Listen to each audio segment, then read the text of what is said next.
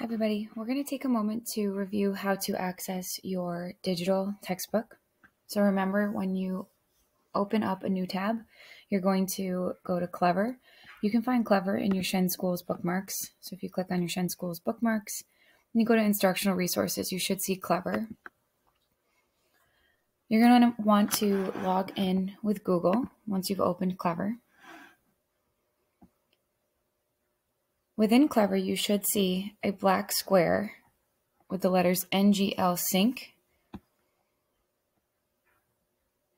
You're going to go ahead and click on NGL Sync. So that's the little icon for your textbook. It's going to take you to the NGL Sync homepage. You're only going to have one course, obviously, and you're going to go ahead and hit Launch Course.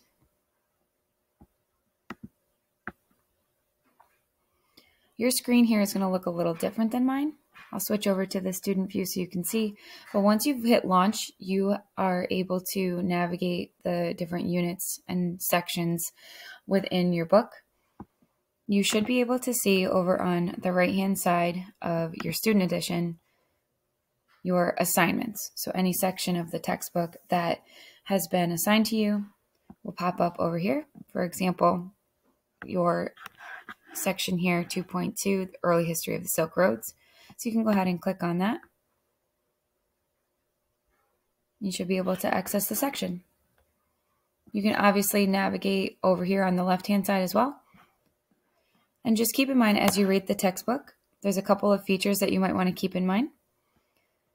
This little button here is going to make the reading level a little bit easier to understand. So if you go ahead and click that, it'll simplify the text for you. You can add notes as you're reading. So if you go ahead and click Add Note, you can write down notes.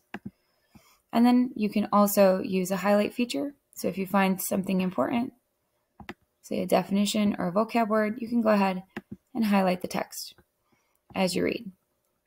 When you are done reading through the section, you should be able to see a little arrow over here on the right. You're going to use that to answer any questions that might have been assigned to you. So you can go ahead and write your answer.